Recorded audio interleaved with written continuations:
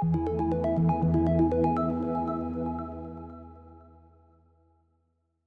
Mike Airola, and I'm a previous postdoc in Dr. Yusuf Anoon's lab, and now an assistant professor at Stony Brook University. Today I'd like to tell you about a recent paper about the structure and activation mechanism of neutral sphingomyelinase 2, and at the same time give you a brief tour of Stony Brook University. So neutral sphingomyelinase 2 is a membrane-associated enzyme that generates the bioactive lipid ceramide and is involved in processes such as cancer and neurological disease.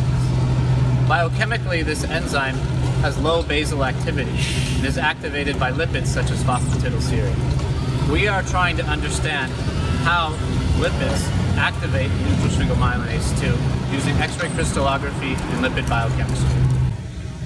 So what we discovered was that nSMase2 consists of two parts: a membrane-associated part that binds phosphatidylserine and a soluble catalytic domain. And these two parts directly interact to activate the catalytic domain. We were able to understand how this happens by using the first crystal structure of the catalytic domain. So to determine the structure of neutral sphingomyelinase 2, we had to screen thousands of different conditions. And we did that here at the Stony Brook Structural Biology Center. It's equipped with a robot dispenser for setting up trays, as well as a hotel for storage of these trays and imaging analysis. So to get the enzyme to crystallize, we had to use a few tricks. One of the tricks we used was to excise a fragment of the protein that was involved in regulating its stability inside of cells, but was not important for the catalytic activity. And we took important steps to show that by removing this fragment, the protein was still fully functional.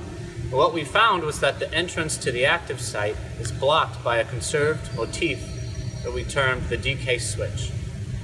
And this motif was not only involved in blocking the active site, but was also important for catalysis, allosteric activation through this interdomain interaction, and lipid activation by phosphatidylserine.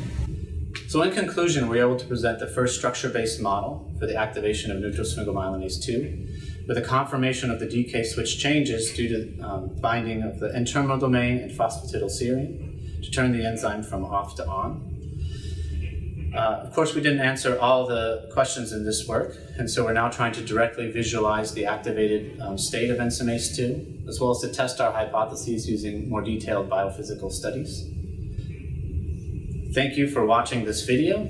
I hope you check out the actual article, and thank you to all my colleagues for all their hard work, the NIH for support, Stony Brook University, and the Stony Brook Cancer Center, which you can see below you.